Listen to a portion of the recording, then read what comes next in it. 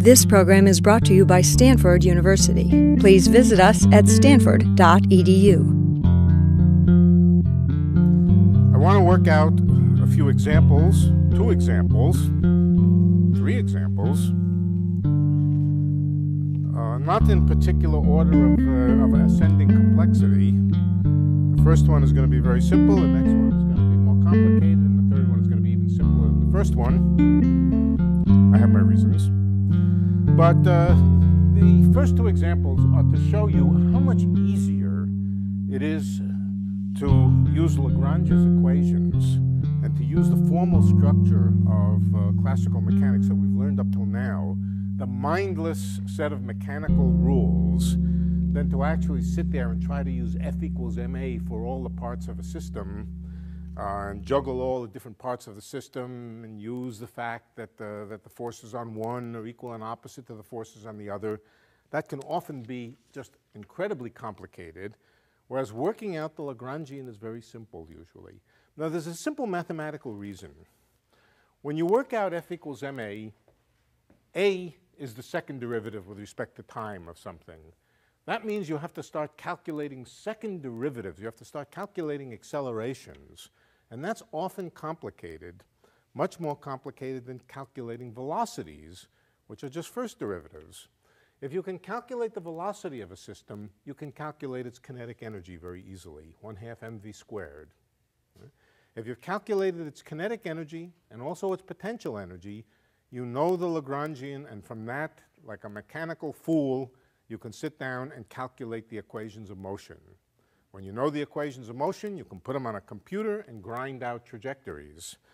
Calculating accelerations is harder, typically, than what I have in mind, of course, when I say calculating accelerations, is I have in mind where you have some complicated set of coordinates, where your coordinates are not simply rectangular coordinates, some angles, some other kinds of things.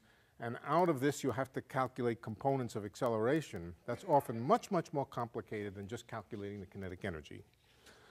Let me take the first example I'm going to study is the simple pendulum. Then we're going to do a more complicated kind of pendulum. The simple pendulum is simple enough that with a little bit of thought and a little bit of cleverness, you can figure out how the forces on the pendulum bob and then use F equals ma. The compound pendulum we're going to do is far more complicated and would boggle the mind of anybody trying to use F equals ma. But both of them are relatively simple, not too hard to work out if you know Lagrangian, if you know your Lagrangians. All right, so let's start with the simple pendulum. The simple pendulum is just a weight hanging, whoops, I don't think I like the way I drew it. Let's draw it slightly different. Let's draw it hanging at an angle. All right, so it's connected to the ceiling. It hangs at an angle. I assume that it's connected, the pendulum bob has mass m. It's connected by a rigid rod to a pivot at the ceiling. And we'll take the rigid rod to be so light that its mass is not important. Right, so all of the mass is concentrated at the end of the pendulum, and the angle relative to the vertical is called theta.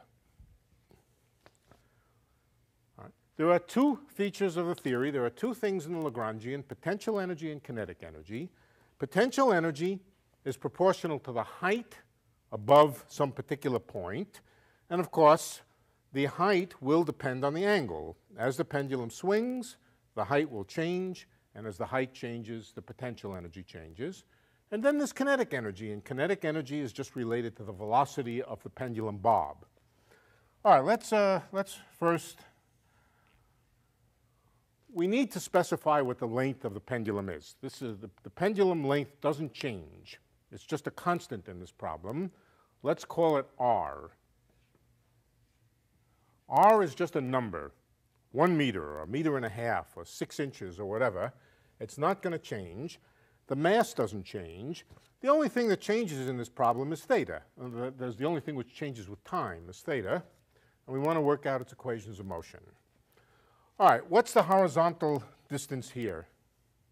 That's related to r, and it's related to theta.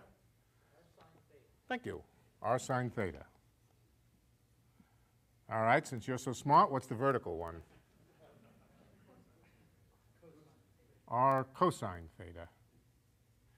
That's this distance here.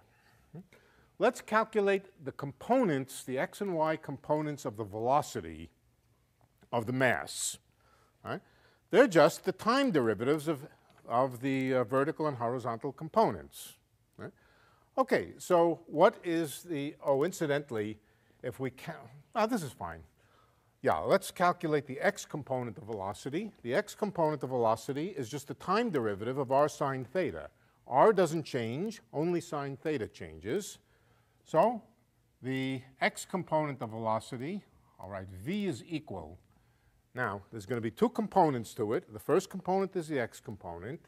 It's r times the derivative of sine theta, that's cosine theta, times the time derivative of theta. If I want to know the time derivative of sine theta, I differentiate with respect to theta, and then I multiply by the time derivative of theta.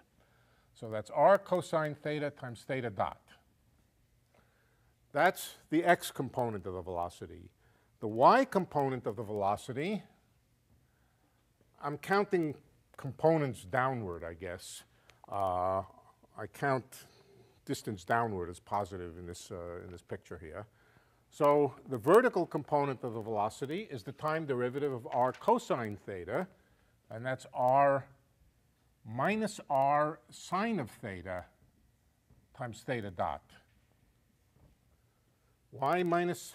Because the derivative of cosine is minus sine. So these are the two components of the velocity of the pendulum bob. And now if we want the kinetic energy, we just have to write 1/2 mv squared. So the kinetic energy, T, is just 1/2 the mass times the sums of the squares of the components of the velocity, vx squared plus vy squared. Okay? These are components of the velocity in two perpendicular directions. The total velocity, or the total speed, is the sums of the squares. And what is that? That's going to be r squared theta dot squared times cosine theta squared plus sine of theta squared. All right. Each component we're given r squared and a theta dot squared in the square of the velocity, and then one of them has cosine squared, the other has sine squared. But what is cosine squared plus sine squared? It's just 1. So the kinetic energy is just 1/2 the mass times r squared times theta dot squared. We can forget cosine squared plus sine squared. It's just 1. That's the kinetic energy of the pendulum bob. What about its potential energy? The potential energy is simply the height above some particular point. We could take that point to be the ceiling. Pendulum can swing around. Let's take the potential energy to be 0. Well, let's see. Yeah, let's take the potential energy to be 0 when theta is, when the pendulum is absolutely horizontal. The point is, of course, it doesn't matter at what point you choose the potential energy to be 0. Only differences of potential energy are important. And so the height of the pendulum is minus because it's hanging down, minus r cosine of theta. When theta is 0, then the height is minus r. When theta is pi, it's up on the top, then the height is plus r cosine theta, or just plus r. So the minus sign is there to keep track of the fact that when theta is 0, the energy is minimum. It's down at the bottom. That's not u, that's just the height of the pendulum relative to the pivot. What's the potential energy of a particle in a gravitational field? mg times the height. So we have to multiply this by minus m times the acceleration of gravity. This is the potential energy. Let's write the Lagrangian. The Lagrangian is just m over 2 r squared theta dot squared minus the potential energy.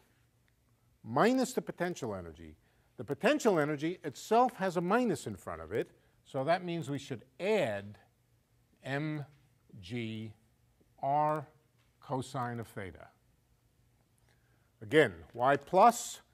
Because we want minus the potential energy in the Lagrangian, and the potential energy has a minus sign. Two minus signs make a plus sign.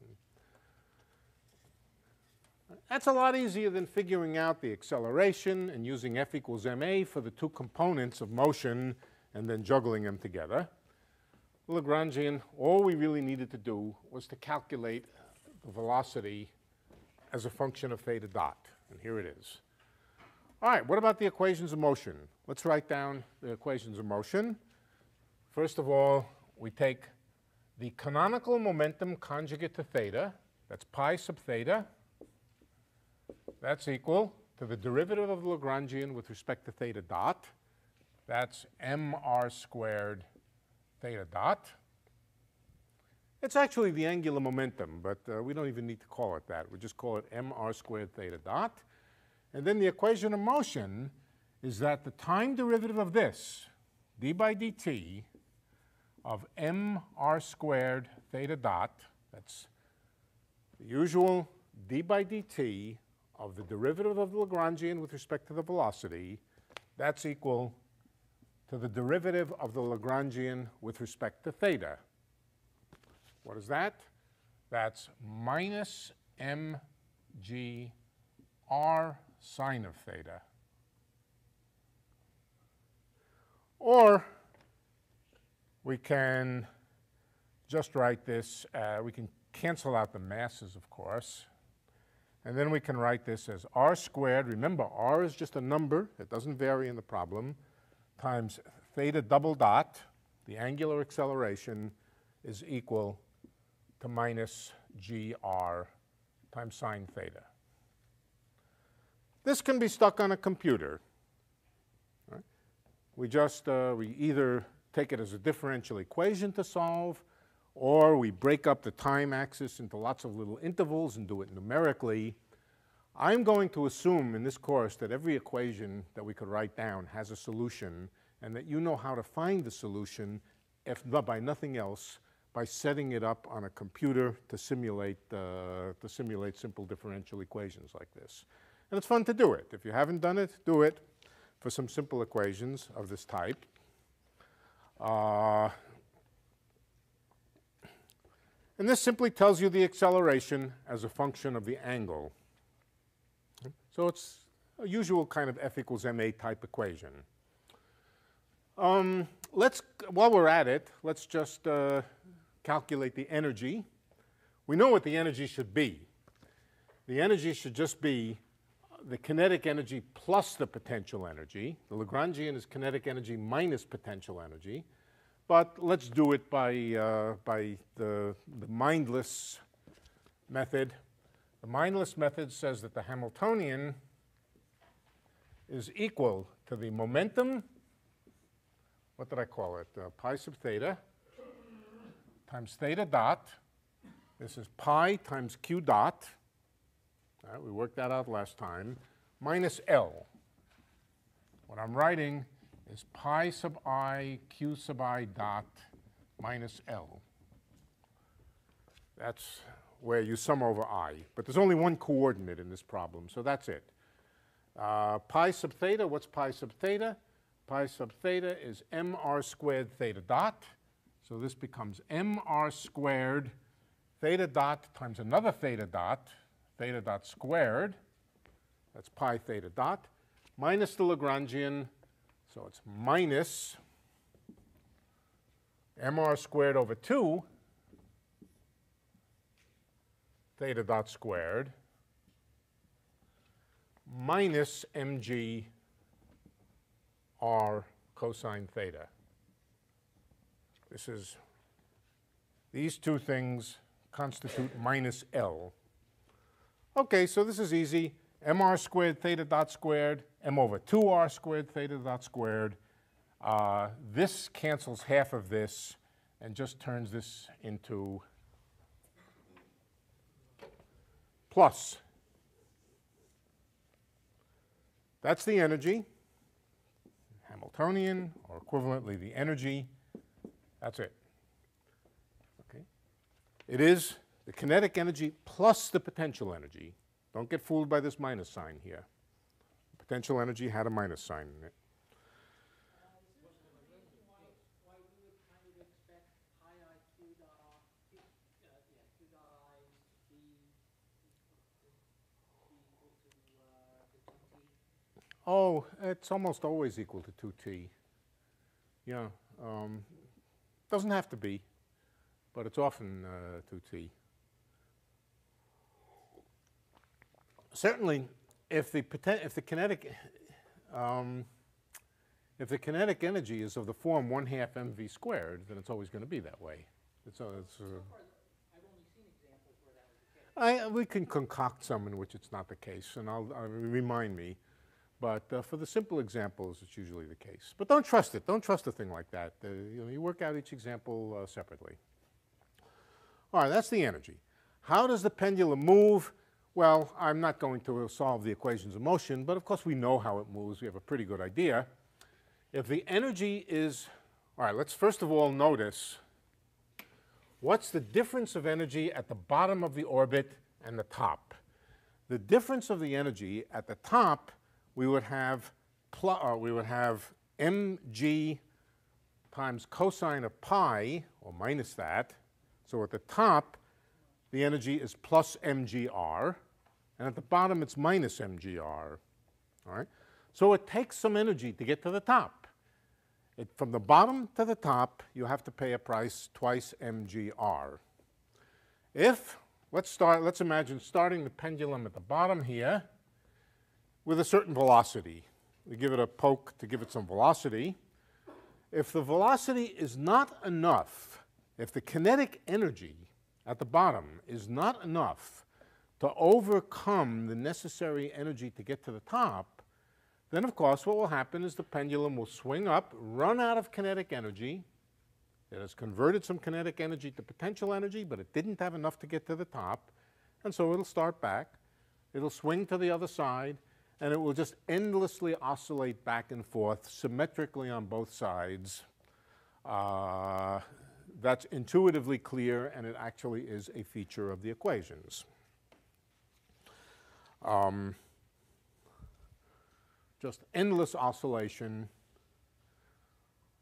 almost like a harmonic oscillator, which is a system we're going to study shortly, but a little more complicated.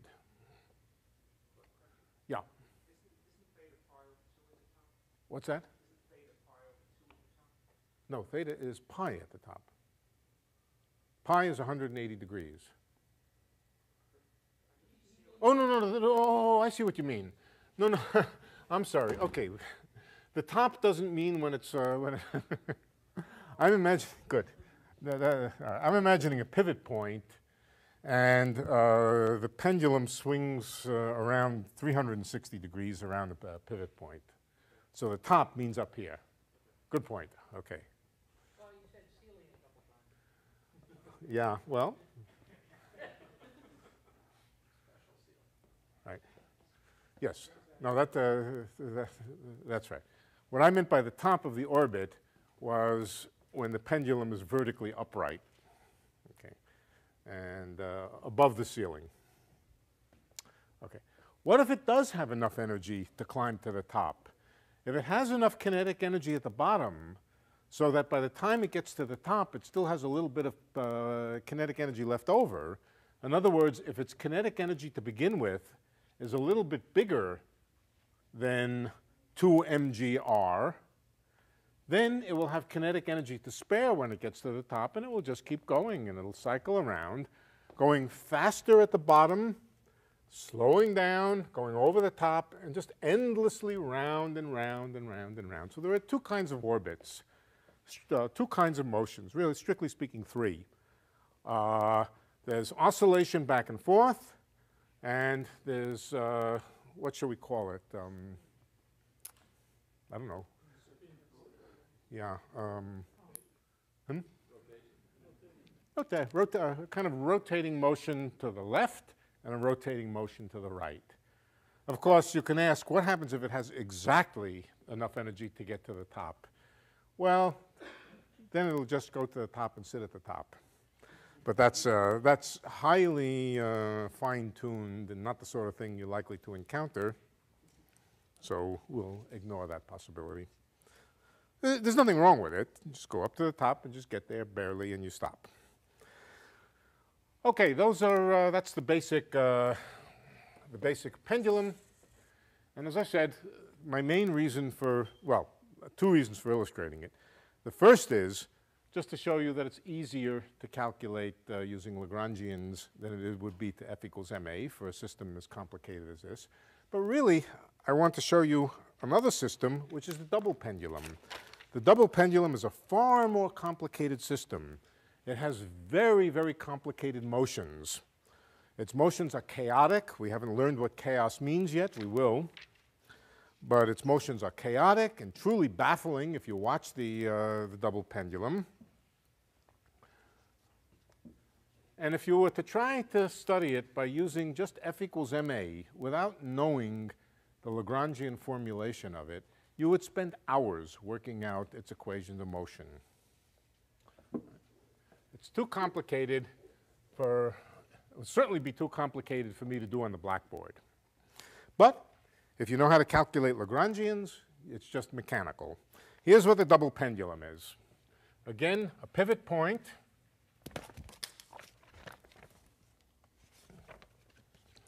Pendulum hangs from it. Same deal as before. It has length r and mass m. I won't bother writing its mass. But then connected to this pendulum, there's another one. I'll also, for simplicity, give it radius r.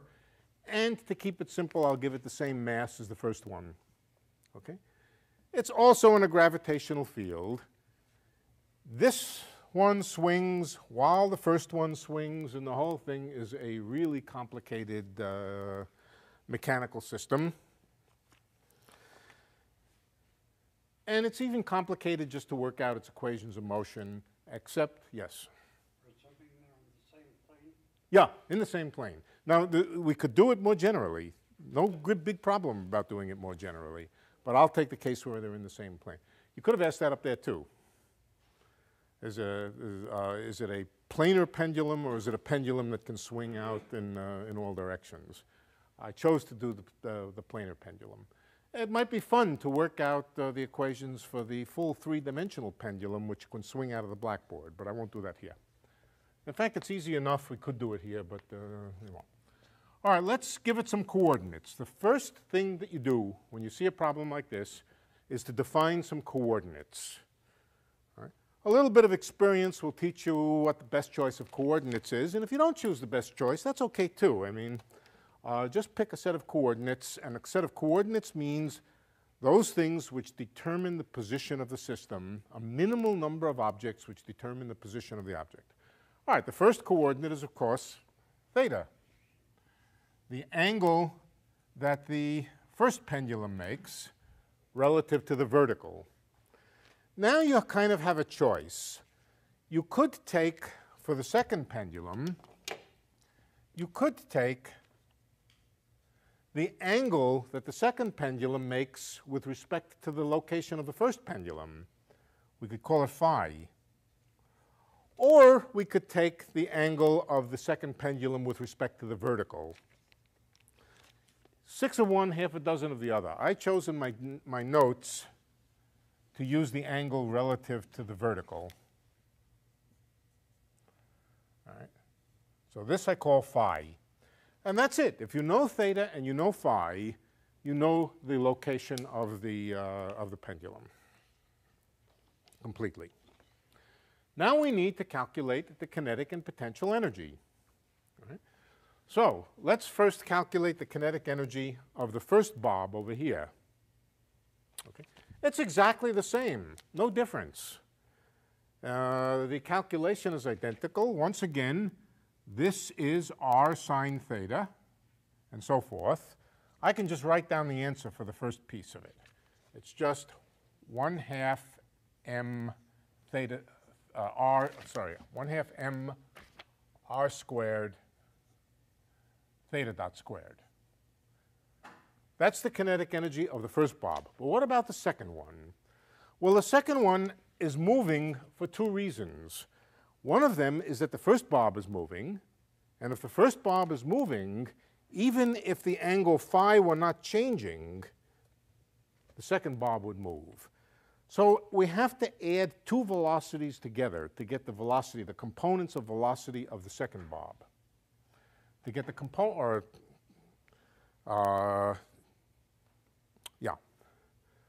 the components of velocity of the second bob are the sum of the velocity as if this was standing still plus the component of motion of the first bob. I'll write down the answer and you'll see why it is. I think you won't have much trouble seeing why it is. The velocity of the second bob, let's give it some components. Here it is, velocity of the second bob. It has two components. Sorry? V3 plus V interacting. V3 plus free. Well, I don't know why you call it interacting, but you can. You can call it whatever you want. Alluding to the... Oh, the fact that it's attached to this one. Yeah. We can also call these things whatever we want. I call him Bob. You could call him Herman. It doesn't matter. But we could call him Bob and this one Herman. I like that. This one's Bob. This one's Herman. OK, so here's Bob's kinetic energy. And Herman's kinetic energy has, or Herman's velocity has two components. Of course, has two components, but each component itself consists of two parts. All right? So the x component of motion, the x component of Herman's velocity, will consist of the x component of Bob's velocity. That is, where is it? R cosine theta times theta dot.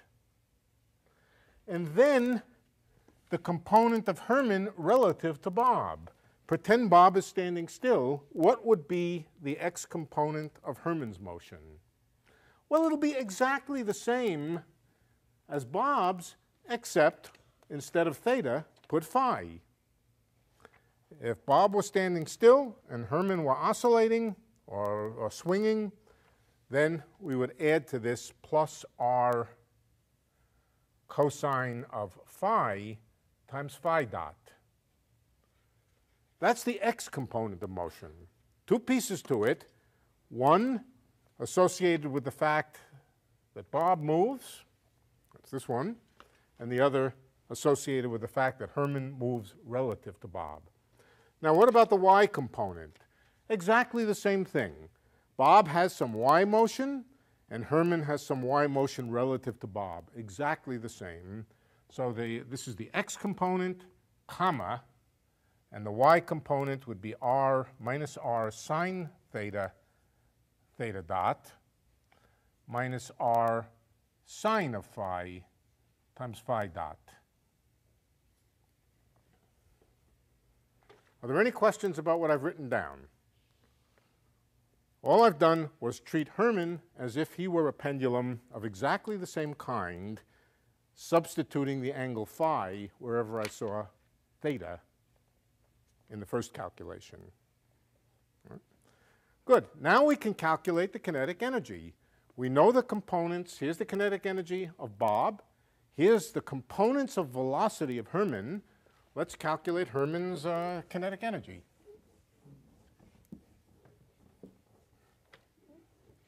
Let's do it over here. Herman's kinetic energy is 1/2 m, same velocity, sorry, same mass. Now, we have to square this and add it to the square of this. This is the x component, here's the y component. What do we get? Let's see if we can examine it and see what we get. we're going to get r squared cosine theta squared theta dot squared when we square the x component. We'll square this, and we'll add to it the square of the y component. So we're going to get this squared plus this squared. What does that give us? That gives us r squared cosine squared plus sine squared, that's 1, times theta dot squared.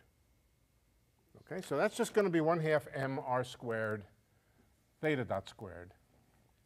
All I've done is said that when I square Vx and I square Vy and add them together, it gives me a term with a cosine squared and a term with a sine squared. All right? Those add together to just give theta dot squared. Then we have the same thing over here. It's going to do exactly the same thing, plus 1/2 m r squared phi dot squared. That's coming from the square of this piece plus the square of this piece. Cosine phi squared plus sine phi squared also adds to 1. What have I left out? I've left out the cross terms. This times this, and this times this. Okay? Okay, so let's add them in. We have plus, of course, well,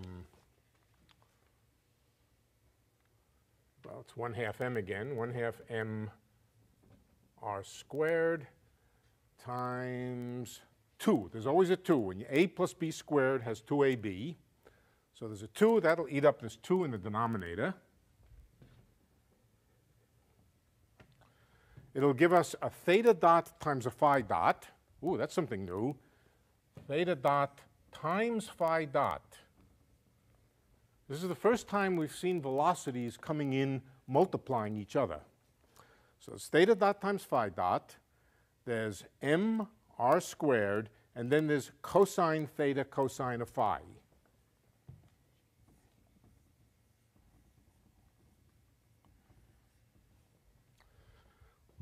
But there's also a term from the cross term from Vy, from the y component. That's going to be exactly the same, except that it will have sine theta times sine phi instead of cosine. So there's plus sine theta sine phi. This looks to me like the kinetic energy of Hermann, which I now add to the kinetic energy of Bob to get the total kinetic energy. That just takes this factor of a half away. Removes the factor of a half, just doubles this term involving theta dot squared.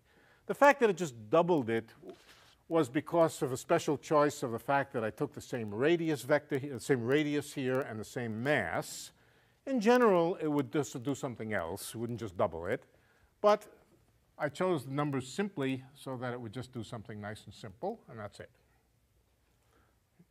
Now, what about cosine theta times cosine phi plus sine theta times sine phi? Anybody recognize that? Yes? So what is it?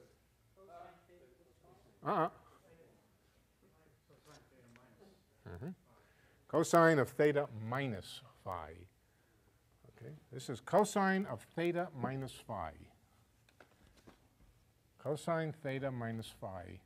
I hate putting brackets inside parentheses. I'll just put an underline here to indicate that these are grouped together. Oh, no, we can.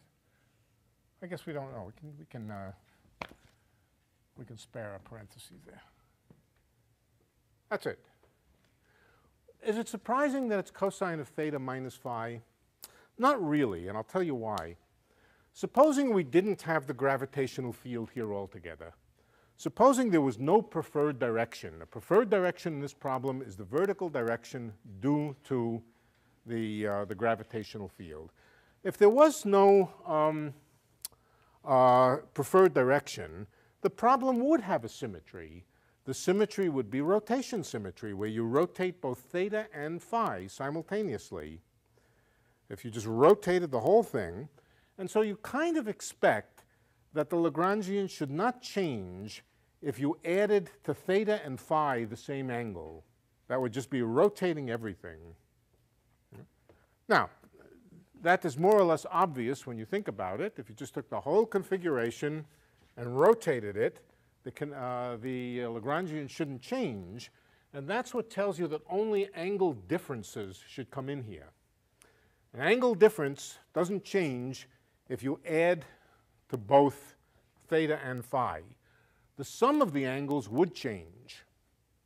If I added 2 degrees to theta and I added 2 degrees to phi, then theta plus phi would get added 4 degrees.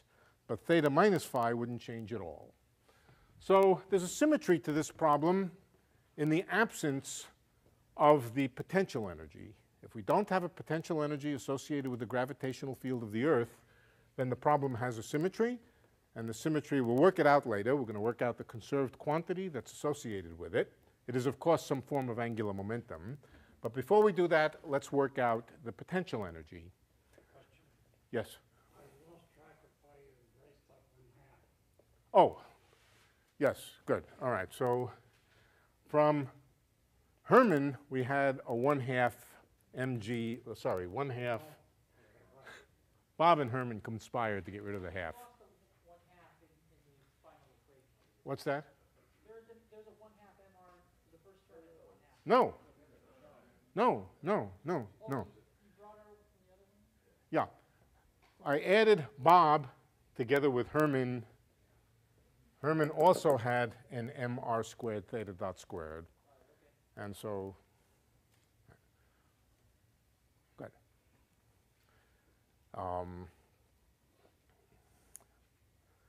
Good. So that's the kinetic energy. What about the potential energy?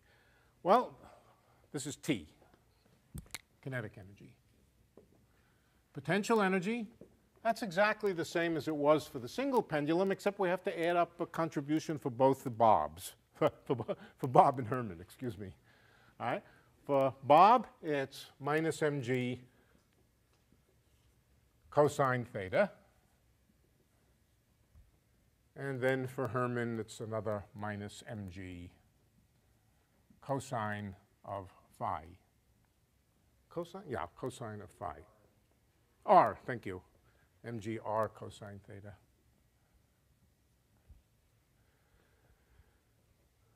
Right, so the total Lagrangian, we now have the Lagrangian, and it is mr squared theta dot squared. That's more or less familiar looking, except for the factor of a half, which is usually there. Plus, now we have a truly familiar looking term, mr squared phi dot squared. Then we have this extremely odd cross term, which multiplies theta dot times phi dot, mr squared theta dot phi dot times cosine of theta minus phi.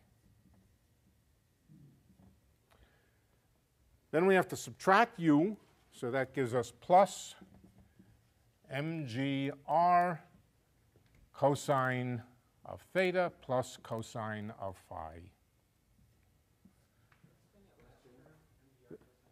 What's that? Potential energy of the second Bob, so you have to add the two. Is the energy of both Bob and Hermann being measured from the same reference point? Yeah. Right. Yeah.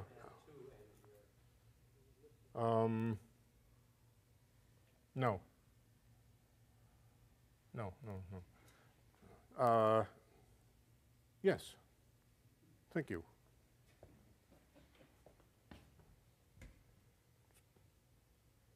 This one, right? Yeah. That one, yeah. Previous line just to make it complete.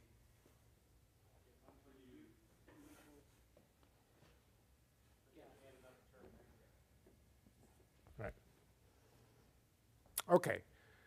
Now, this is complicated. I'm not going to solve it.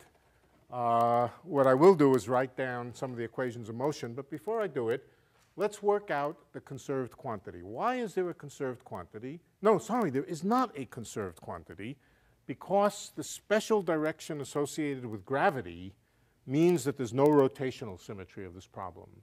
This problem does not have a conserved quantity altogether, which makes it about as complicated as a simple system like this can be.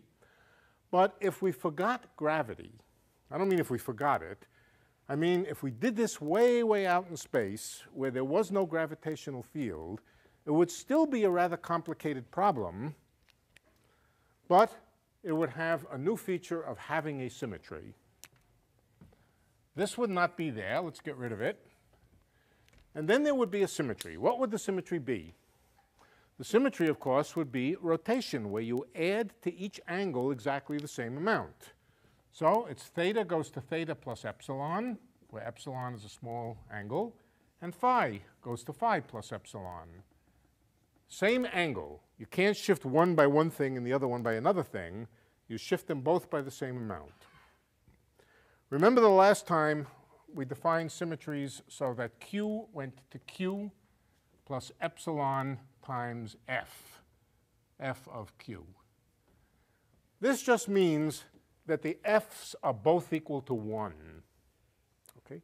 The F's, which I defined last time, that go along that tell you how a Q changes when you perform the symmetry transformation, in this case, they're both the same. Okay, can we see, in fact, that the Lagrangian doesn't change when you do this? Well, if you add a constant to a theta, if you add a constant to something, you don't change its time derivative. So you don't change the theta dot squared, you don't change the phi dot squared by adding a constant, and you don't change cosine of theta minus phi, because theta minus phi doesn't change at all. So in fact, this Lagrangian has the symmetry. I don't know, would you say we've discovered it or imposed it? I think we discovered it. But of course, we imposed it by getting rid of the gravitational field. So it's a bit of both. All right, let's calculate the angular momentum, or the conserved quantity, the Noether charge, and see what it is which doesn't change with time. If we know that something doesn't change with time, that goes a long way toward helping us solve a problem. It takes a problem involving two variables and really replaces it with a problem with only one variable. Right? It diminishes the number of equations since we know that something doesn't change with time. Okay, so let's see if we can figure it out. The rule is the Noether charge is pi sub I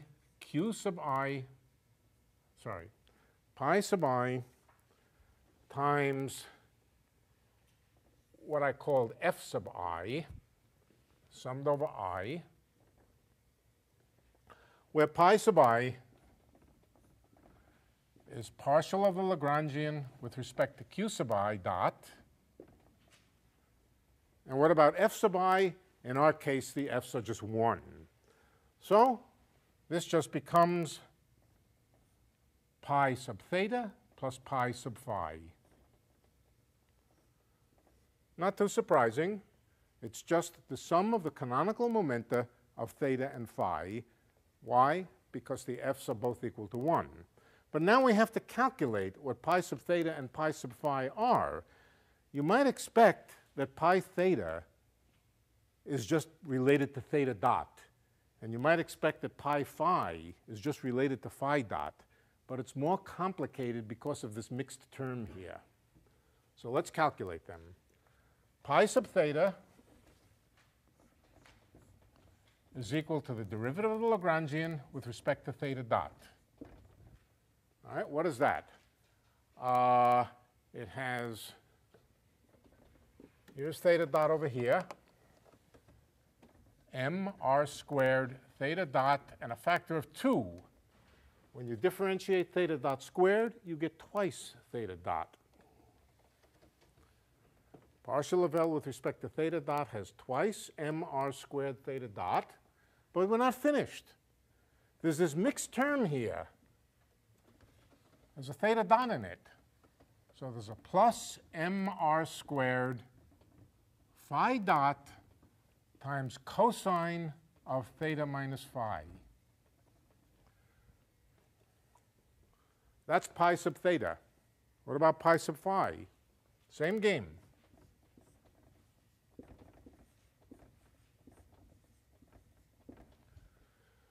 All right, phi dot looks very similar, the first term, except it doesn't have the 2 in front of it. Because of the half which appears in Lagrangian, instead of the 2 appearing in pi, we just have mr squared phi dot.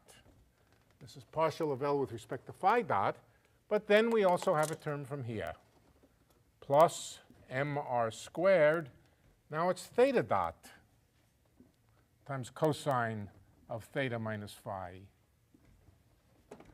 Look how odd it's gotten. Pi sub theta involves phi dot, and pi sub phi involves theta dot. So things have gotten a little mixed up. Not to worry, we just nevertheless follow our nose, mechanically add these things together. I won't bother, well, I will write out the answer.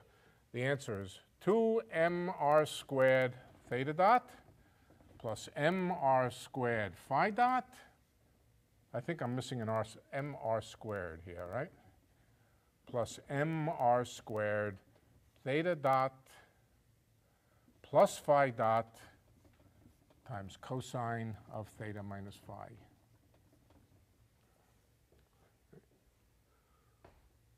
This is the thing which doesn't change with time.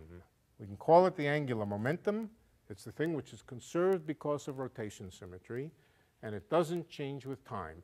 It gives us a piece of information. If we know the angular momentum at any given time, let's say at the start of the trajectory, then it stays fixed forever after, and allows us to figure out what theta dot is in terms of phi dot. It allows us to eliminate one of the variables of the problem. Okay, only one variable. Allows us to eliminate one thing and simplifies the equations for us. But as you can see, the main reason for doing this was to show you how mechanical it is to calculate the Lagrangian, to calculate the conserved quantity, and then to calculate the equations of motion. Let's do the equations of motion. It's boring. It's quite boring. Anything which has been reduced to being mechanical like this is naturally going to be boring. And that's the goal of physics, to make everything really boring. Okay. Oh, this is not the Lagrangian here. This is the angular momentum. Let's not confuse it with that L up there. Okay, so let's calculate the equations of motion. We've calculated pi. Let's just do theta. I won't do phi. We'll just do theta. The first thing is to calculate d by dt of partial of L with respect to theta dot. Okay? That's already a little bit complicated, but it's straightforward. D by dt of, what is it, 2mr squared theta dot. That's just got theta second derivative, theta double dot. Right? mr squared, they're constants. Then there's plus, what's the other term?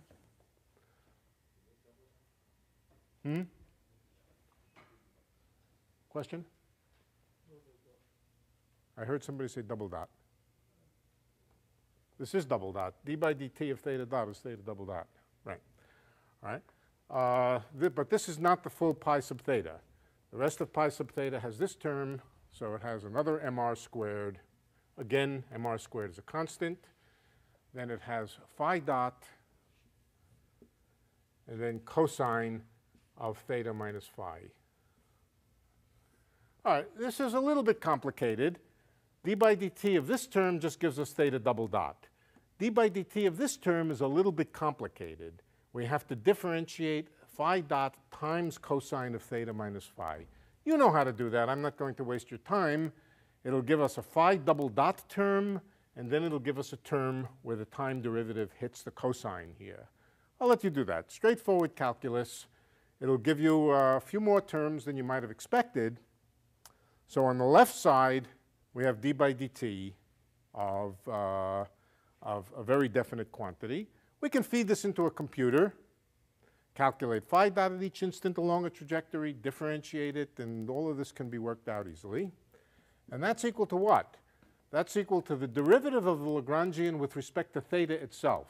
That's equal to dl by d theta That's Lagrange's equations. Where does theta appear? The Calculus question with respect to that cosine okay, theta minus phi. yeah. That's the same whether it's phi minus theta or theta minus Yes, it is. phi. Yes, it is. But if you use the multiplication rule, doesn't there come in a minus sign? Chain rule on the. Well, you just follow your nose. Why, yeah, the derivative with respect to one of them is minus the derivative with respect to the other. It's true. Whenever you have a function of a difference of two variables, the derivative with respect to... Since I'm doing it, Yeah, you'll pick up a minus sign. When you differentiate this with respect to phi, you'll get a minus sign from over here. yeah, right. Okay? Yeah. Yeah. Okay.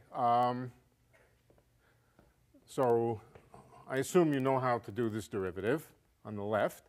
On the right, the only place where theta appears is in this cosine here. Okay? So The confusion I was having is I forgot that I'm taking a derivative dt, yeah. so I actually have to differentiate with the partials of both phi and theta. Yeah. Yeah. Yeah. You'll get one term with a theta dot and another term with a phi dot, and they'll have opposite sign. All right. Okay, so I'll leave that to you.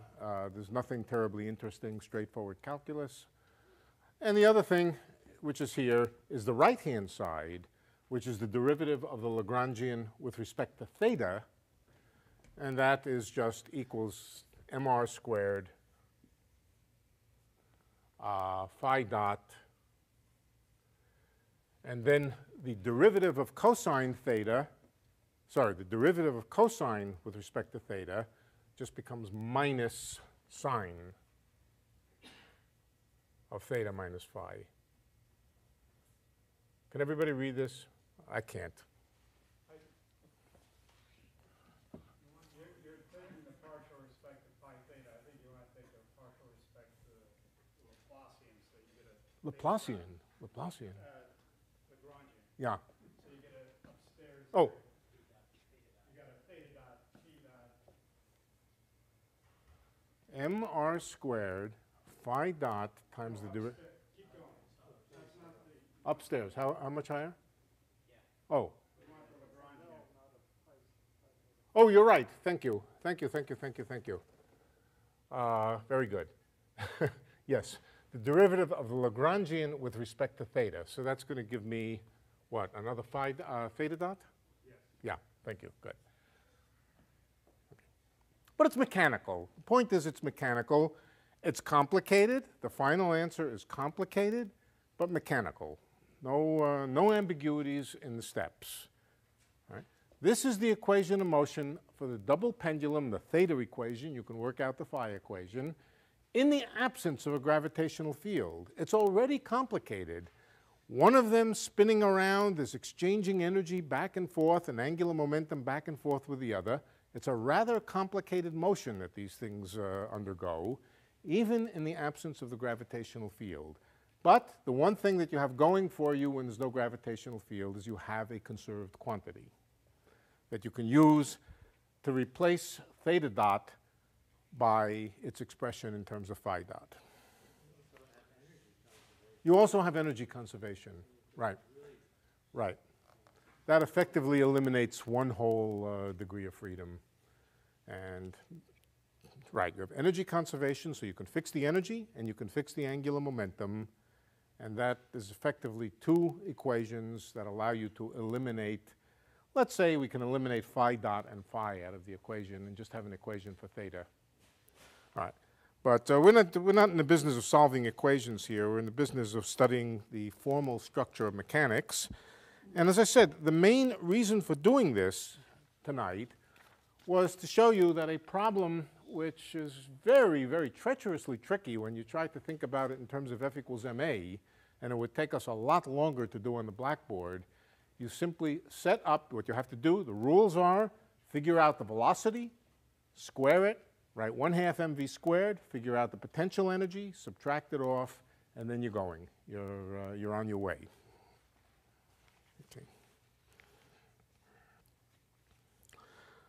All right, I said I would take a simple problem, the pendulum, then a complicated problem, the double pendulum.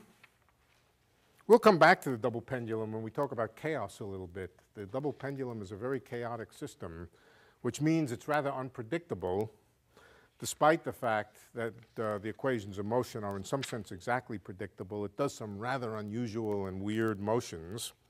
We'll come back to it as an example of chaos. But for now, it was just an example of the canonical or the Lagrangian formulation. What is incidentally, what is the energy of the system? Well, all the terms with theta dots are kinetic energy. The term without the theta dots are potential energy. For a system like this, the energy is simply the kinetic energy plus the potential energy instead of minus. So you would just change the sign of this term. I think that's right. So in that sense, it's similar to the ordinary pendulum. All right, the next problem that I want to study is the most basic problem of all of theoretical physics. It's the one that comes up over and over and over again. What is it? The harmonic oscillator. There's one problem which is a little bit simpler than the harmonic oscillator, a little more fundamental, I don't know, fundamental, a little, and it's of course just the free motion of a free particle with no forces on it. That's really boring. The harmonic oscillator is a boring problem, but not quite as boring. By boring, I mean, of course, that the motion is so simple and so completely predictable that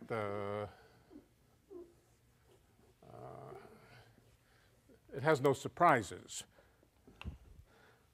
But it does have a structure, a mathematical structure, and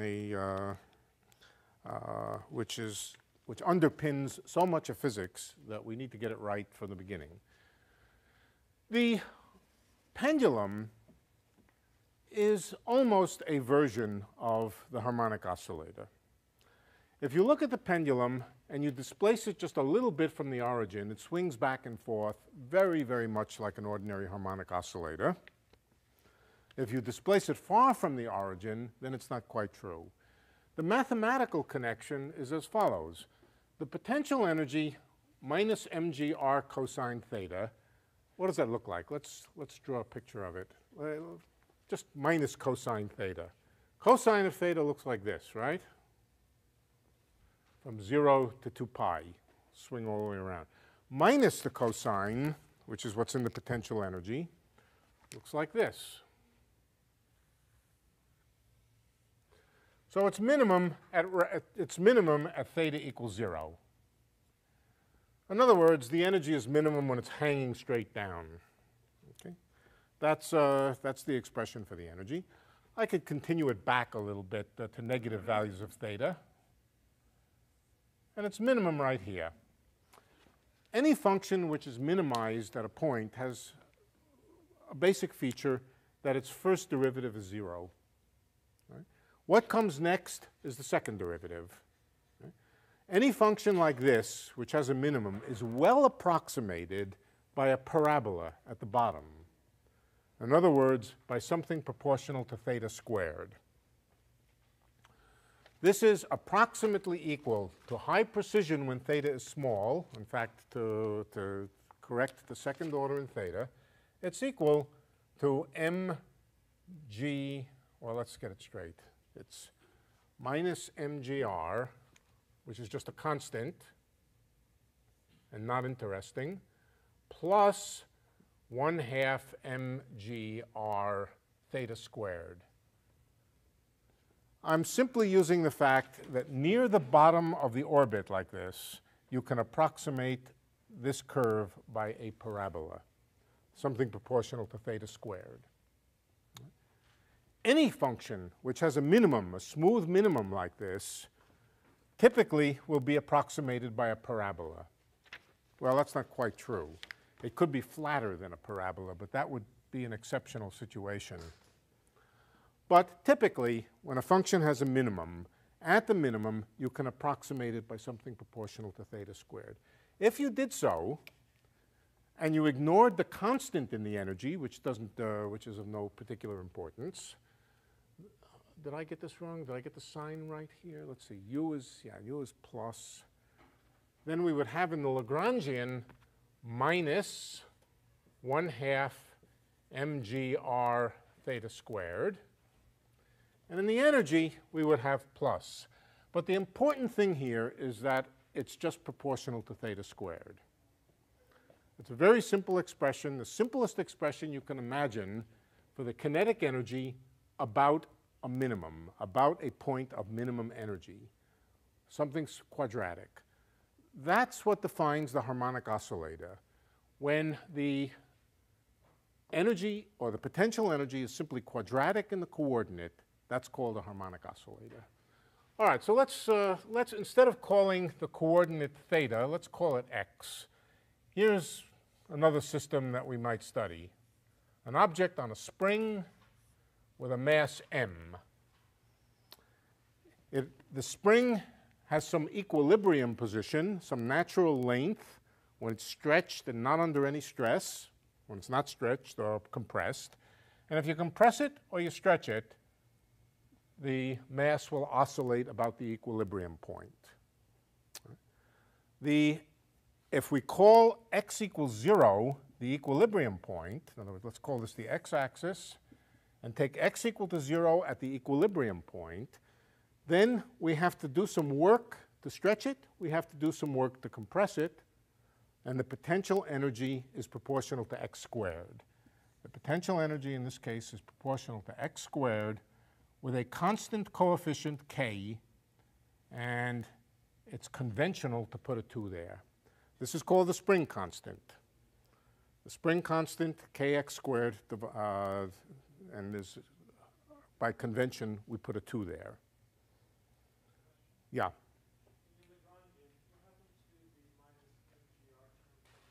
I just dropped it because a constant doesn't do anything. But you're right, it's there. But it wouldn't make any difference to anything. The reason is because it's a constant, and the only things which come into equations of motion are derivatives of the Lagrangian, that will not contribute anything to the derivatives of the Lagrangian. So you're right, there is another term here. It's a constant term, and just ignore it because it doesn't affect anything.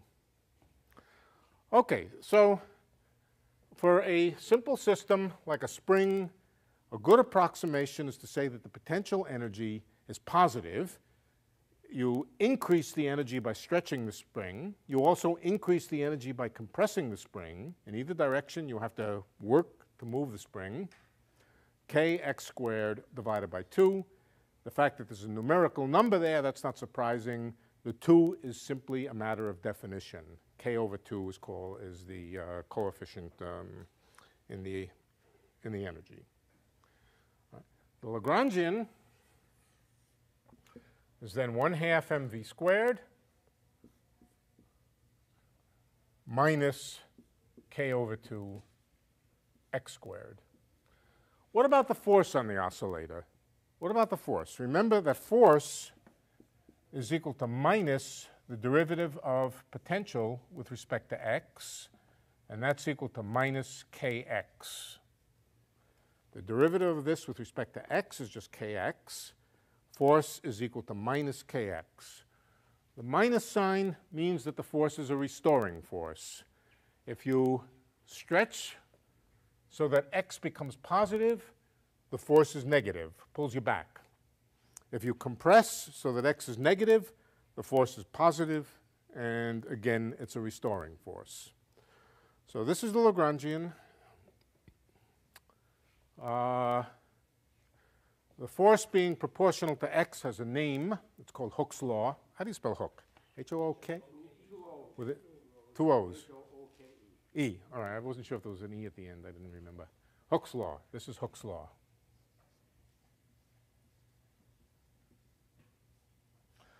Hooke was Newton's best friend.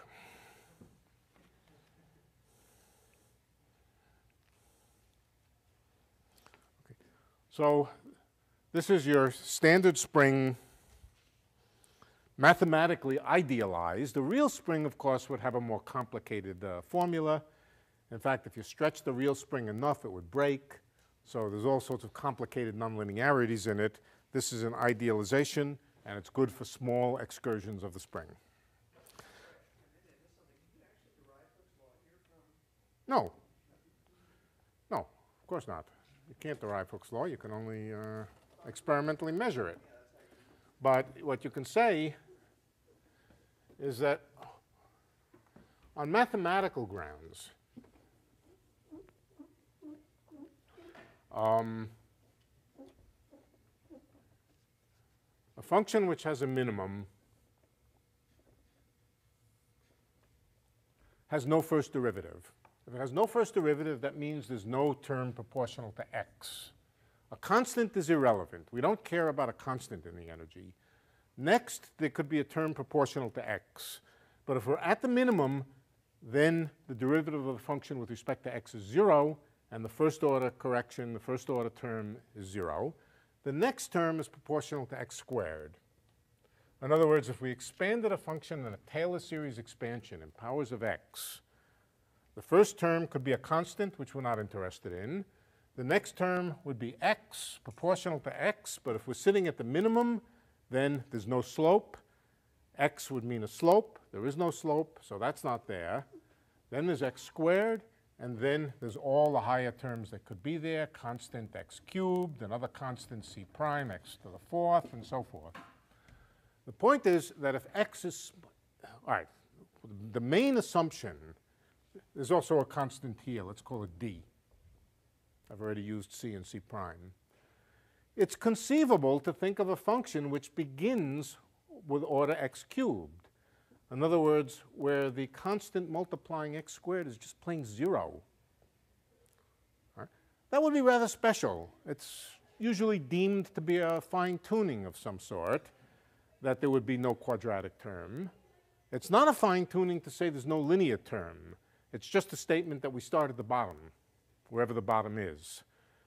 That there would be no quadratic term would require some careful tuning of a function. If there's a quadratic term, that's the first thing. Next would be cubic, quartic, and so forth. These terms are not Hooke's law. Right? But the point is that if x is small enough, that if we only deviate a little bit from the origin, then x cubed and x fourth are much, much smaller than x squared. So for small displacements, these terms can typically be ignored, unless the first term is absent. If the x squared term is absent, then you have to begin with x cubed. But if the first term is not absent, then for sufficiently small oscillations, it always begins with order x squared. So in that sense, Hooke's law is derivable, in the sense of an approximation for small oscillations under the circumstances where nobody carefully fine-tuned away the first term here. Hooke's law is very general. This is the reason, this is the fundamental reason that the harmonic oscillator shows up in so many places. It's always there when you're oscillating about the minimum of a potential energy, unless somebody has very carefully fine-tuned away the first order correction, the first order contribution, second order contribution. Yeah. No, no, no, no. If there's a term of order c cubed. No, of course not. No. Springs break if you stretch them too much. Well, so it's not exact at all. It's not as if there's a certain point at which it's not good. No. But in an instance No. it actually is. No, it's Always a problem. right. It's always an approximation on the one hand, but it becomes a better and better approximation as the oscillations are smaller and smaller. So you imagine studying this very, very small oscillations, it becomes progressively more and more exact. Okay. It becomes a better and better approximation as the oscillations become smaller and smaller. Of course, as the oscillations get smaller and smaller, they get less and less interesting. You can't see them after a point. They're too small. So you have a highly accurate theory of something which is too small to be measurable. The real question is, where does this term come in compared to this? And what is the nature of your experiment? How big are the oscillations? And is this term important relative to this when the oscillations have a certain size? Right? So it becomes a question of estimating the relative importance of x cubed relative to x squared. And that depends on the size of these coefficients. Right?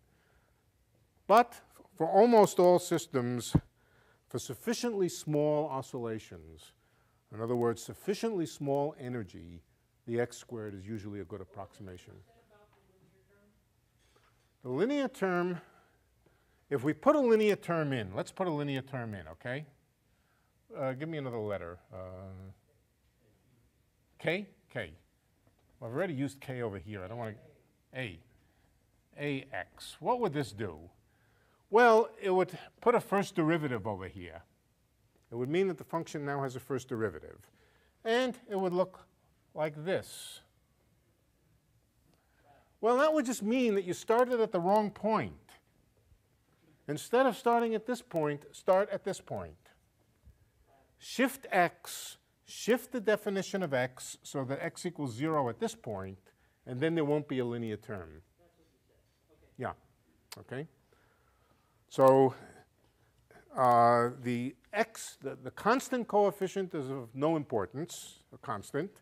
The linear term can always be shifted by going to the minimum, by starting your coordinates at the minimum. That gets rid of the first term, and then you're left with the x squared term. Right. All right, so as I said, in that sense, it's a rather general structure which is always a good approximation for sufficiently small oscillations. It always breaks down when the oscillations get big enough, whatever they are, whether they are light oscillations, sound oscillations, water waves, springs vibrating. For very small oscillations, Hooke's law is a good approximation. For large oscillations, it breaks down. The pendulum is a perfectly good example. What comes after theta squared if you expand cosine theta? Theta to the fourth. There's a theta. It happens there's no theta cubed term. There's a theta to the fourth term. So if you take large swings, the large swings are sensitive to the higher terms in the cosine. But for small enough swings, only the theta squared term is important. All right, yeah. In that equation? This one? No, above. Shouldn't that sign be minus? I've lost track of it. Let's see. Because it's minus u, right? You are right. Yeah. Yeah. I think you're right. Yeah, sounds right. No, No? you were right the first time. I was? You have the minus sign, so t minus u changes it to plus.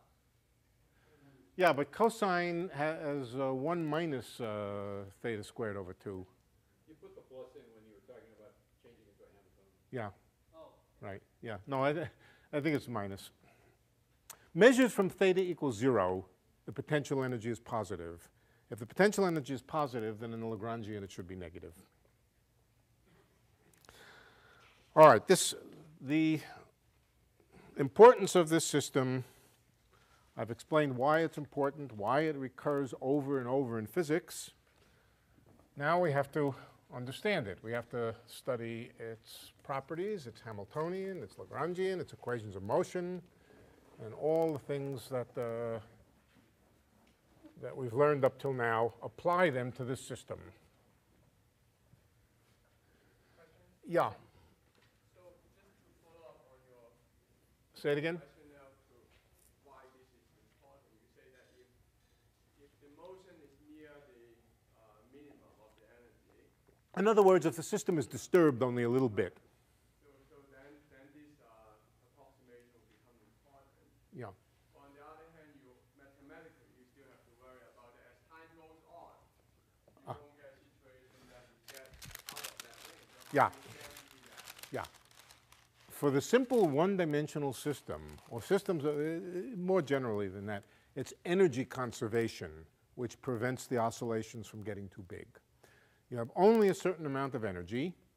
Let's write down the energy. The energy, H, is m over 2 x dot squared plus k over 2 x squared. All right? A large excursion, a large x, will mean a lot of energy. If you only have a small amount of energy, this simply can't get too big because it's positive. If it was negative, if you studied a system with a negative term in the potential energy, then x dot can get big and x can get big and cancel each other and keep the energy bounded. It's because both these terms are positive, x dot squared and x squared, neither one of them can get big if the initial energy is small. So that's a very good question. And there's a very good answer, energy conservation. Right. It wouldn't work if the potential was upside down. Potential being upside down means you're standing at the top of a hill. If you displace the thing a little bit, it'll go flying off the hill, and your approximation of a small oscillation will not be consistent. All right.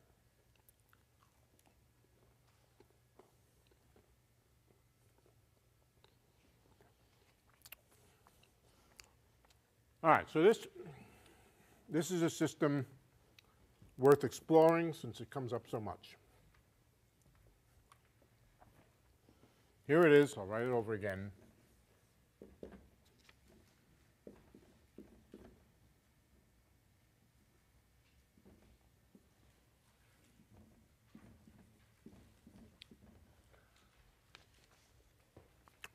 Let's work out its equation of motion. We could, of course, just write F equals ma for this case. I mean, for this case, it's simple enough. We can just write F equals ma. But let's not do it that way. dl by dx dot, that's pi sub x.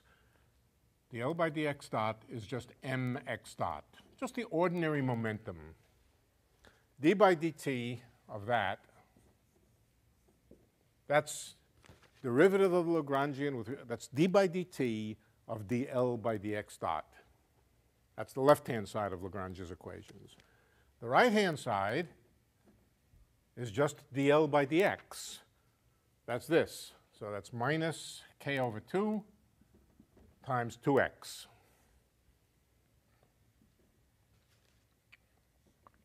This, of course, is just good old F equals ma. Mx double dot is equal to minus kx. Hooke's law. It's nice to divide by the mass. Let's divide by the mass here. Notice the only thing which comes into the motion is the combination k over m. K over m is the important quantity. If I were to change k and change m, keeping k over m fixed, the equation of motion would not change. All right, this is an equation whose solution is well known. Everybody know what it is? Anybody not know what it is?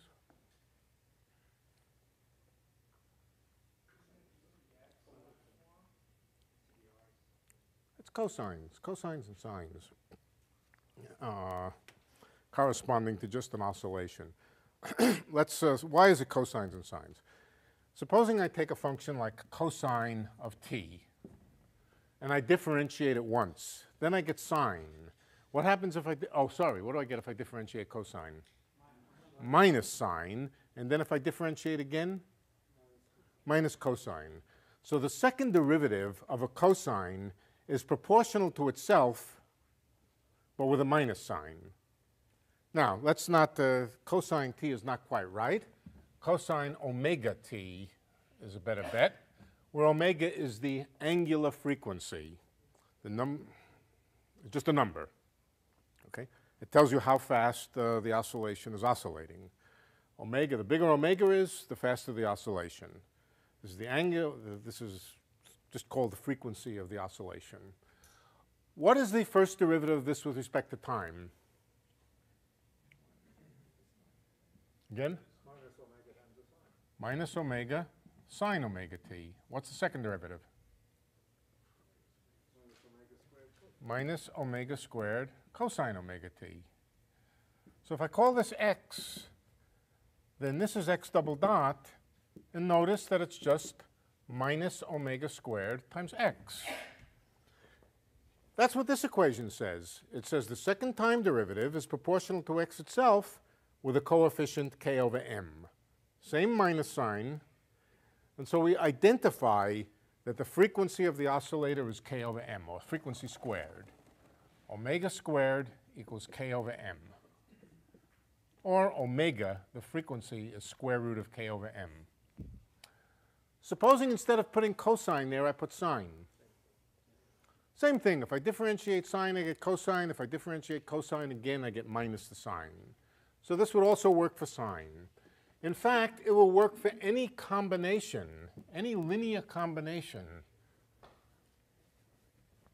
X is equal to A times cosine omega t plus B times sine omega t.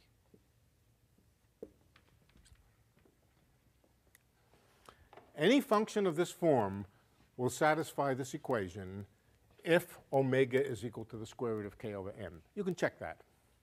Each one separately does, and if you add them together, they do. Why are there two coefficients? Why are there two? Any a and b will work. Why are there two coefficients in the solution? Right. It's because you have to specify two things to start a solution out.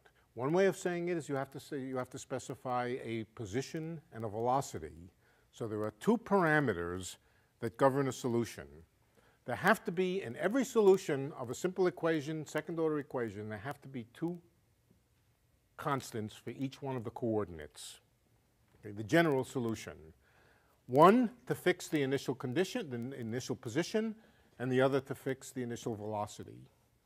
You can work out A and B if you know the initial position and the initial velocity.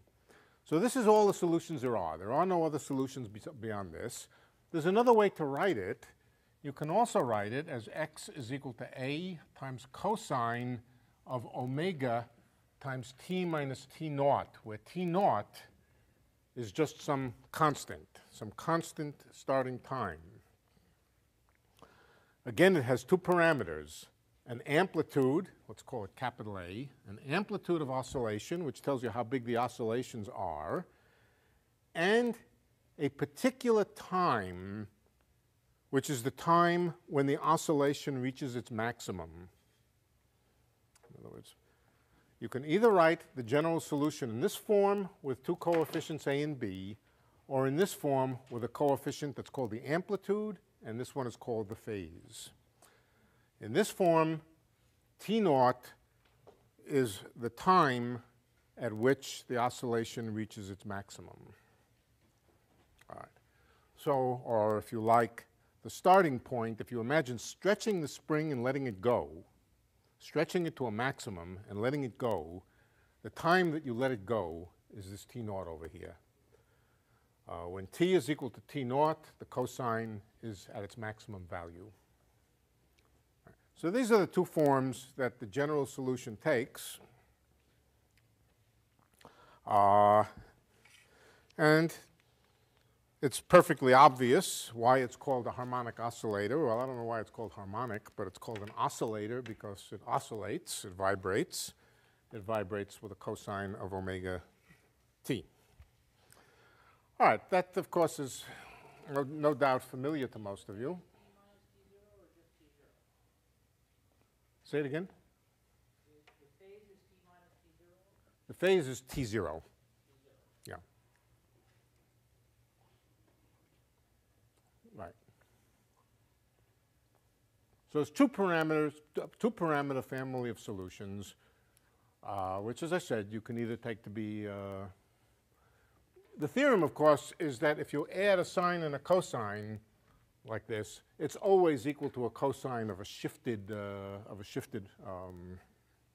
argument. All right, that's the basic setup for the harmonic oscillator. But now we want to think about its Hamiltonian first, and its canonical momentum.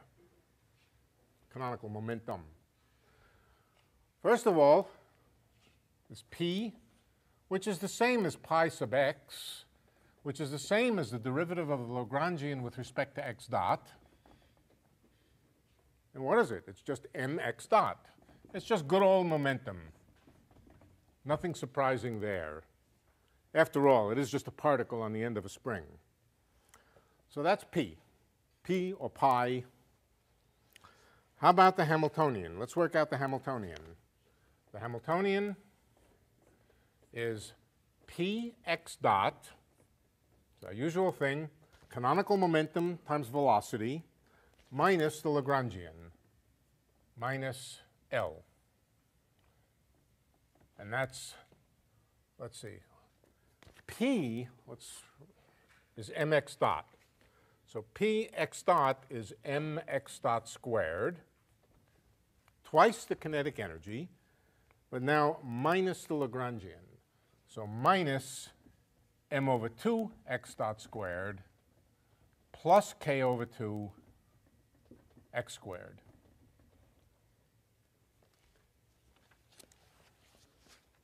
In the Hamiltonian, the kx squared term has the opposite sign as it had in the Lagrangian. Okay. So this is exactly what you would expect. Mx dot squared over 2 plus k over 2 x squared. And it's conserved for all the reasons that we worked out last time. Right? We worked out that this quantity is generally conserved. So this is the conservation of energy. This is the energy. But we can write it in another form. And now I'm going to start to teach you about the Hamiltonian formulation of classical mechanics. Up till now, we've dealt with the Lagrangian form of the equations. We want to pass now to the Hamiltonian form.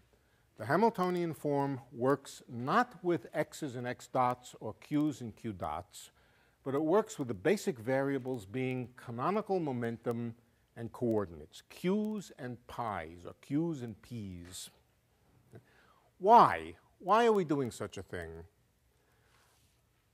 I have to admit, I have no idea why Hamilton started thinking about things that way. The ultimate reasons boil down to quantum mechanics. We're not doing quantum mechanics now. We're going to do some things which may mystify you a little bit. You'll start to get familiar with them. They're very pretty, they're elegant, they're simple. But what the motivation that Hamilton had for going along this route is quite mysterious. I don't know what it was. Nevertheless, Hamilton said the important quantities, well, we'll come to see why it's so important as we go along. But Hamilton said he wants to work not with the quantities q and q dot, but rather with q and p. He saw some sort of symmetry between q's and p's. He saw something very special about the canonical momenta that's not apparent until you start to work with it. I will tell you what it is as we go along, but the goal is to rewrite mechanics, not in terms of positions and velocities, but in terms of positions and canonical momenta. This may be, at this point, this is probably a mystery to you, why one would want to do that. And it really didn't achieve its full importance until quantum mechanics. So at this point, you have to hold off and say, okay, he's doing some magical, mystical mumbo-jumbo with p's and q's instead of q's and q dots. I don't know why, but we'll start to see as we go along that it has some... the form of the equations is especially simple. It's especially simple in terms of p's and q's. But he did some other stuff like that in mathematics. Yeah, that's right. Yeah. Some people think he foresaw quantum mechanics. I don't think he foresaw quantum mechanics. He just... Is there not also significance of the harmonic oscillator in the quantum mechanical thing? Atoms and is that something you can kind of hint at? Say it again. Isn't there significance of the harmonic oscillator in terms of quantum mechanics of atoms? Certainly. And is that something you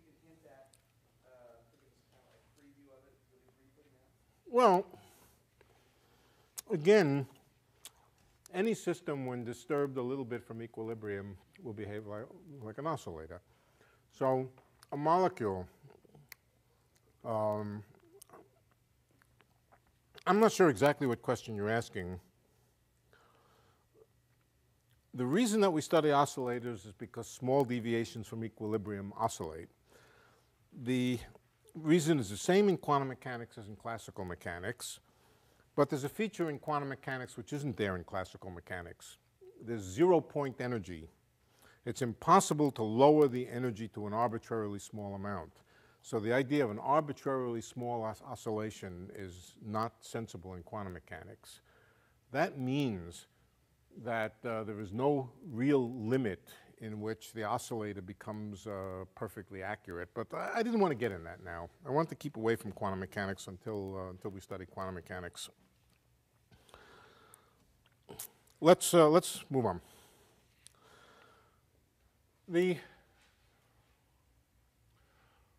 Let's write the Hamiltonian in terms of p's and q's instead of q's and q dots. Here it is. Here's the Hamiltonian, or the energy. There's the expression for the energy.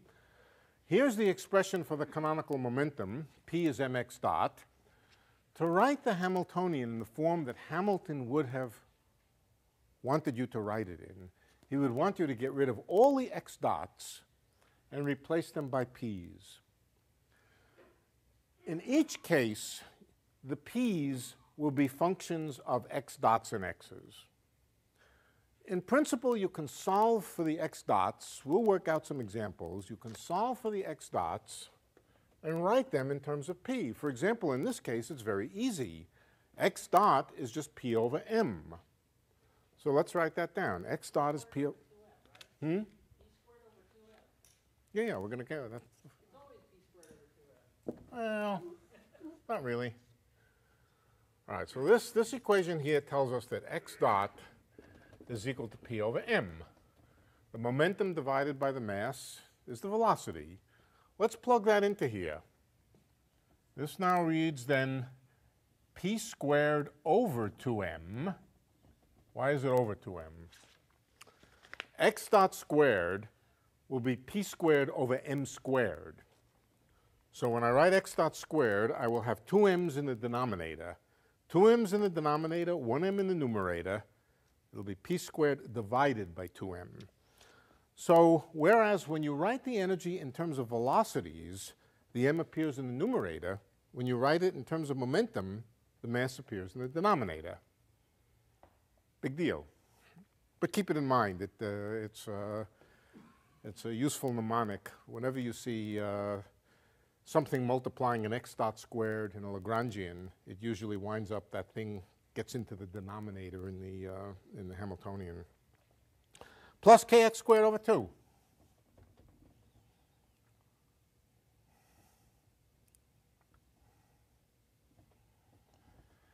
Now notice there's a kind of symmetry in this problem between p's and x, between p and x. Apart from the coefficients k and m, the Hamiltonian is perfectly symmetric between x's and p's. It's of the form, roughly speaking, of x squared plus p squared. Well, not exactly. It has some coefficients. Something times p squared plus something times x squared. It has a very nice symmetry between p's and x's.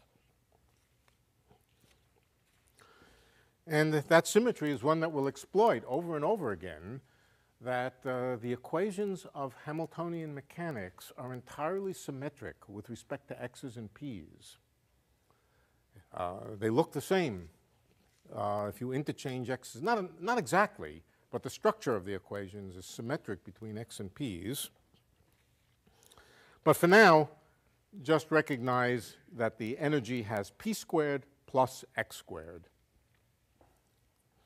Well, not quite. 1 over 2m times p squared plus k over 2 times x squared. Let's make a diagram representing on the horizontal axis x and on the vertical axis p. Now, you could have used velocity on the vertical axis. After all, velocity and momentum are proportional to each other. But we're going to use momentum now, for now. Momentum in the vertical axis, horizontal axis is x. How? Yeah. A starting point for the motion consists of a value of x and a value of p, a position and a momentum.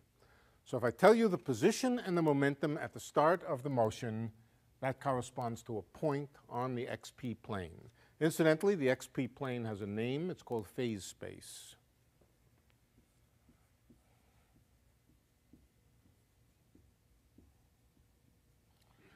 And it has a symmetry between x's and p's that it would not have if you used velocities on the vertical axis. But that's something that will come with time.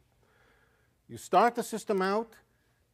It starts with a velocity and a position. You can translate the velocity into a momentum just by dividing by the mass. And so the starting point is some point in phase space. What happens next? The system starts to move. It changes both its x's and its p's. In this case, there's only one x and one p. The velocity changes, the position changes. The system moves in the phase space. How does it move in the phase space? Can we track its trajectory as it moves through phase space? Well, first of all, we know that energy is conserved. That means that p squared over 2m plus k over 2x squared, which is equal to the energy, call it the Hamiltonian or the energy, same thing. Sometimes I'll call it energy, sometimes I'll call it Hamiltonian. We tend to call it Hamiltonian when we're talking about its functional form in terms of x and p. We tend to call it energy when we're just thinking about the numerical value of the energy. The numerical value of the energy is conserved with time. It doesn't change. And so that tells us something about the motion. Can you see from this what kind of motion it has? Okay, it would be a circle if m and k were both equal to 1. Then it would be p squared plus x squared is equal to 2e or something. Okay? Not quite a circle. If you put some coefficients in here, coefficient p squared plus another coefficient times x squared is equal to a constant, then it's not quite a circle. What is it? An ellipse. So the motion in the phase space is elliptical. It's not a very good ellipse, is it?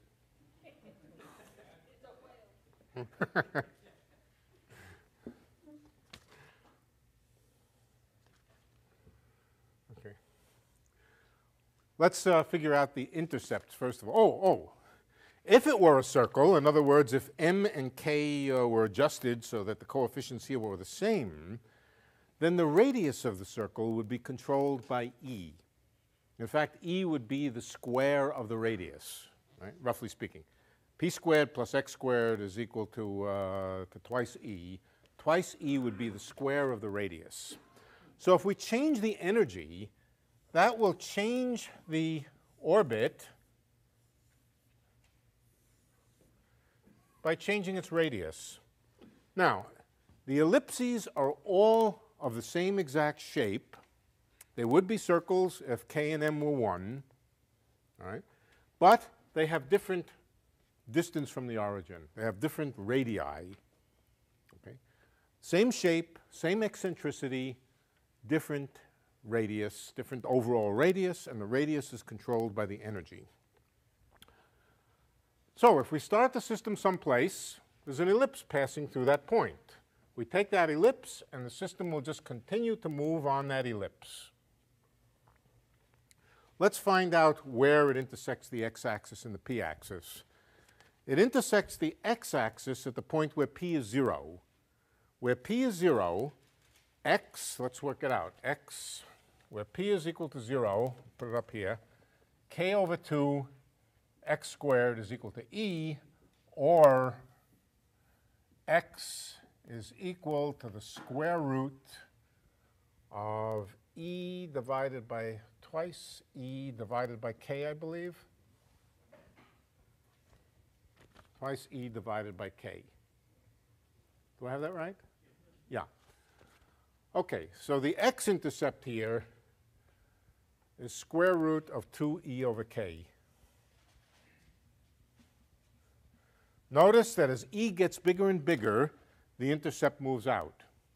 What about the y, or the p-intercept here? The p-intercept, you do the same thing. The p-intercept is where x is equal to 0, and we just solve for p divided by 2m is equal to e, and that's p is equal to the square root of 2me. Square root of 2me. So the x-intercept is 2e over k, or the square root of 2e over k. The y, or the p-intercept, is 2me, square root of that. So if we know the energy, and we know the mass, and we know the spring constant, we can start drawing these ellipses in phase space. And wherever we start, the system just moves around on the ellipse. Incidentally, by squeezing the x-axis and expand, or by an appropriate redefinition of x and p, we can turn these into circles easily enough. Okay? We can easily turn them into circles by rescaling either the x-axis or the p-axis, squeeze the x-axis a little bit, or expand the p-axis, or some combination, and you turn them into circles. I won't do that. Just leave it the way it is. But you can think in your head circles.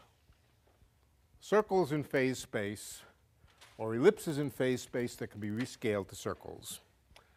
Now, how long does it take for the phase point to go all the ways around? That depends on the frequency of the oscillator, omega. The larger omega, the shorter the amount of time for it to go all the ways around.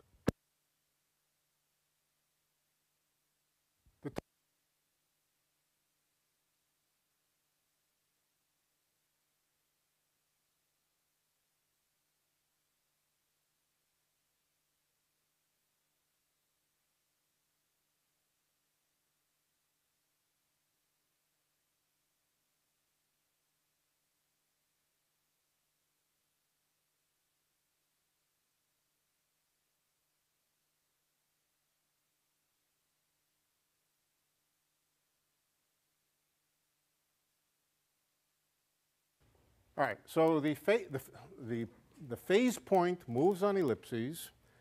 It moves around in a time which doesn't depend on where you begin. So in other words, if you actually thought of circles, think of circles, then the whole phase space rotates around with frequency omega. Every point, no matter where you begin, it takes exactly the same amount of time to go around.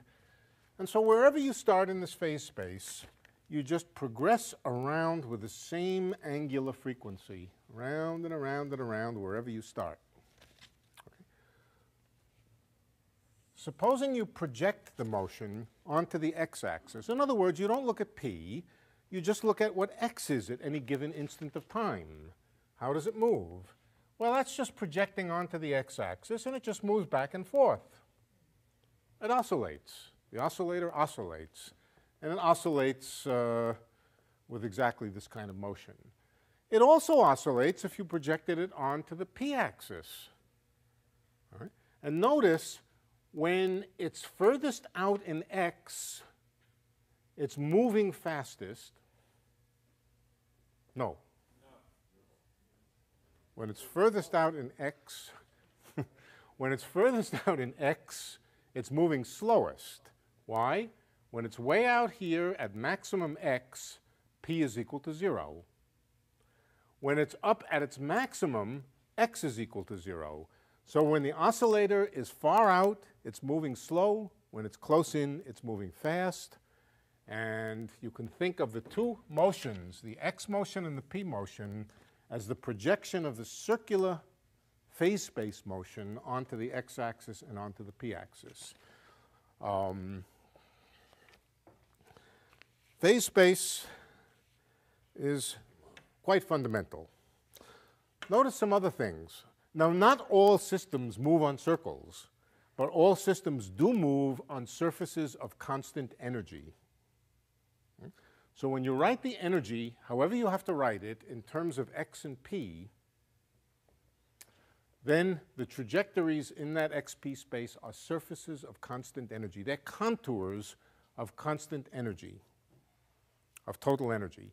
The energy being expressed in terms of x and p.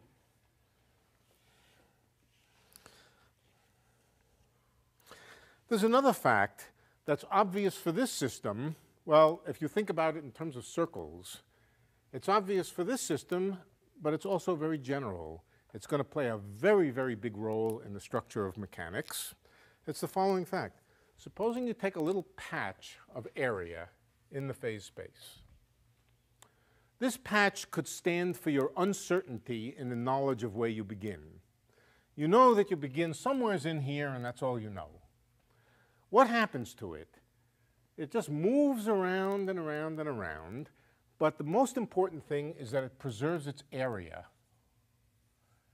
Area in phase space is preserved with time. I'm going to come back to that. I'm reaching, I've reached 9 o'clock, and that's the end of my energy, so my Hamiltonian has run out, but yeah. Last week you talked about the requirement of Lagrangian to have single value velocities for any given momentum. Yeah. Right. We need to be able to solve, where's our equation? We need to be able to solve for x dots in terms of p in order, if our goal is to write things in terms of p and x, all right? If that's our goal, and we will see that it will be our goal, but if that's our goal to rewrite mechanics in terms of x's and p's, we've got to eliminate the x dots out of the problem. That means we've got to solve for the x dots in terms of the p's and plug back in. We can't do that unless x.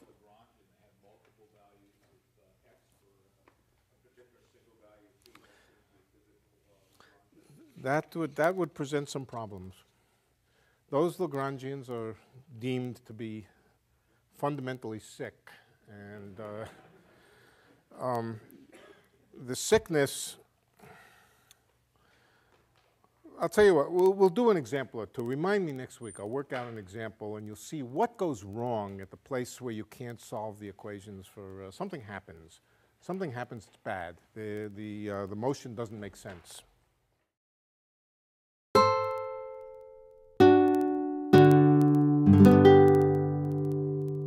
The preceding program is copyrighted by Stanford University. Please visit us at stanford.edu.